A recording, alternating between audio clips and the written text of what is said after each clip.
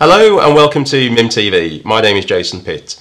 Today we welcome Made in the Midlands member, Matt Rawnsley, Managing Director of Associated Spring. Welcome, Matt. I wonder if you could start by telling us a little bit about your business and what you do. So Barnes Group is an American company. It was founded by Wallace Barnes in 1857, so approaching our 160th anniversary. And Barnes Group really started out in the late 1800s to make wire for hooped skirts, and then later on springs. And we've been making springs ever since. And the company's evolved over that time into different areas, in different sectors and different products, but that's in essence that's still what we do today. Brilliant. And you brought a few of your products in. Do you want to tell us a little bit about Sure. these? So really what we're known for, I think, is the basic ranges of springs, which are compression, extension springs, which go in everything from phones, toys, clothes pegs that we would know. But springs are used in so much more. So we use die springs. So these are die springs. They go into press tool applications. So where you're pressing out, say, body panels for cars. Well, these are painted in bright colours. Do you paint them as well? Yeah. So we manufacture them, and then they're painted to a different RAL code. So the colours basically mean different things, the different strength, different size. Different force those springs give, so they're very well known within the industry, and that's actually where the Raymond brand came from originally. Was around those colours, the RAL codes for those colours. Other springs that we do, which don't necessarily look like springs, but they're flat springs. They look like washers, but again they give a high level or low level of force in certain applications. They're used in valves, for example, that go into oil and gas applications. And what is this? This doesn't look like a spring. So what we've got here is a couple of products. So one is a gas strut, right, which you would see probably on the boot or bonnet of your car. Yeah. Now we manufacture those, and we have a facility here in Evesham in the UK, which puts gas inside those struts, so you can make that strut any force, particularly that you want. So that's very good for an automotive application, general industrial kind of application. Here's a product which is rather more special. So a gas strut there would have nitrogen gas inside it and oil inside it. A mechanical strut is a patented product by Associated Spring, Raymond. And basically inside here, the concept is the same. It's a spring which compresses at a certain amount of force. But instead of using gas and oil inside, it's nested springs inside.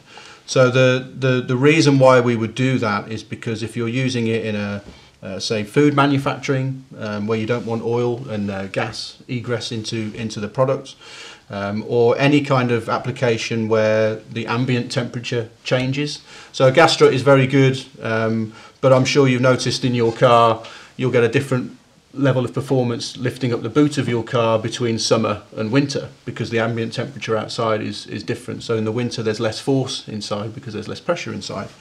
With a mechanical strut you don't get that change. So we use these in applications like manhole covers, lifting up manhole covers in the road, and then also refrigerated trucks, so where you have an environment where you've got frozen product mixed with other products.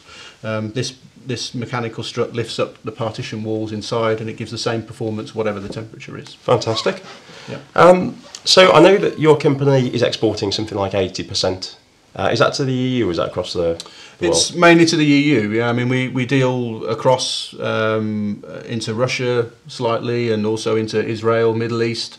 But our European base is in Evesham in the UK.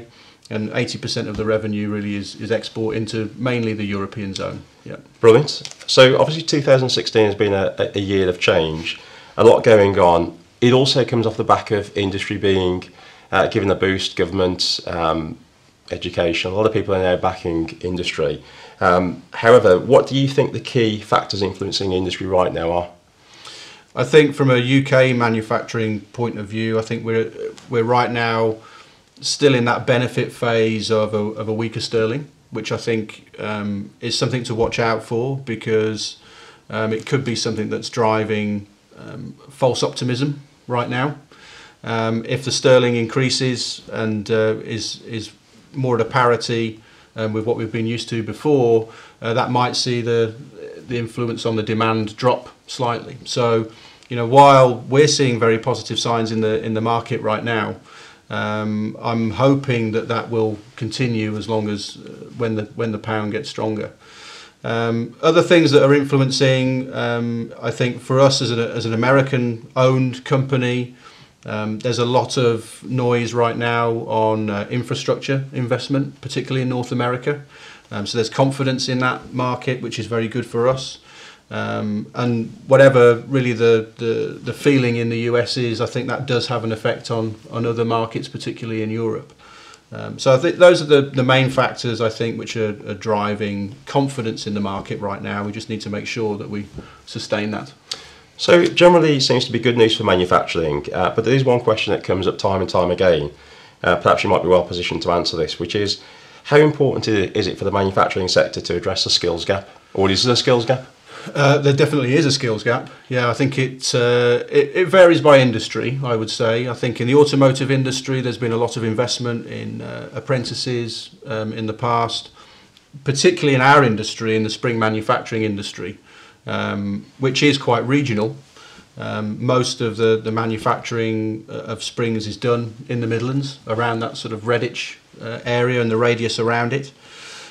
I think there are lots of businesses which provide a great amount of value for customers across UK, and we've been very good at exporting our products across the world.